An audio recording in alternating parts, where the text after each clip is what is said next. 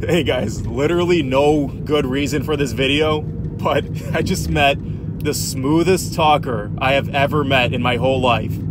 I've never seen anything like this. This guy was amazing. So I was shopping at Aldi's, just getting a couple groceries. Yeah, all in my like sweaty gym clothes. You know, I probably wouldn't go to Wegmans or any other grocery store, all sweaty and like gym clothes, but I felt like Aldi's, you can make an exception. Anyway, so I pack all my groceries in my car, I'm all done. This guy comes up to my window and like knocks on it, and I'm thinking like, damn, is this guy homeless or something? Is he gonna ask me for money? So I roll my window down like yay much, you know, like an inch, and I open him and I said, what, do you need a quarter for the cart? Here you go, because at Aldi's you need a quarter to get the shopping carts. And he's like, no, it's not that.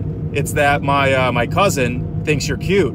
And I'm like, okay, interesting. I wonder who your cousin is. And so he's, you know, just chatting with me. The window's still cracked just a little tiny bit, and it's not even phasing him. So I'm like, all right, this is weird, but whatever. He's a friendly guy, and I don't know what his cousin looks like, so I don't know. So anyways, we're talking for a little bit, and I'm like, oh, okay, and so who are you? And he's like, oh, I'm just the gay cousin. I'm like, okay, this is starting to get interesting. But anyway, so we're talking about it. Her name's like Alexandra or something. I don't know. Anyway, so we get to talking for a little bit. Either way, I'm trying to get this conversation moving along so I can get out of there because I want to go home and eat. I got stuff to do. And so finally, I like put my car in, you know, in drive, and he can tell that the car's about to move. And so I roll my window down just a little bit, fist bump him because he's a nice guy. I don't think he's going to jump in my car or do anything crazy. And so like I fist bump him and I'm like, all right, dude, I got to go. And he's like, oh yeah, for sure. Just real quick, you think we can give you $5 to give you a ride to Butternut? And I'm like, Butternut's a street here in Syracuse.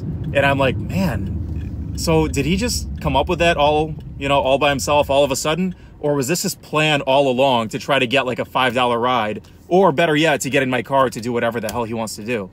I don't know. The point is, you know, when you're growing up, they tell you not to talk to strangers. Some strangers are freaking smooth, man. Like you think, you know, you're on guard a little bit, you roll your window down barely, and then you're thinking like, okay, this guy's friendly. You're opening up a little bit, and then you open up a little more and you literally like open the window up a little bit. You know, you're opening yourself to this person. And then when they think that they got you, or they think you're leaving, whatever, so they just throw a Hail Mary, they finally, you know, try to ask or try to get what they want from you. Like, man, people are fucking sketchy. Have a good weekend.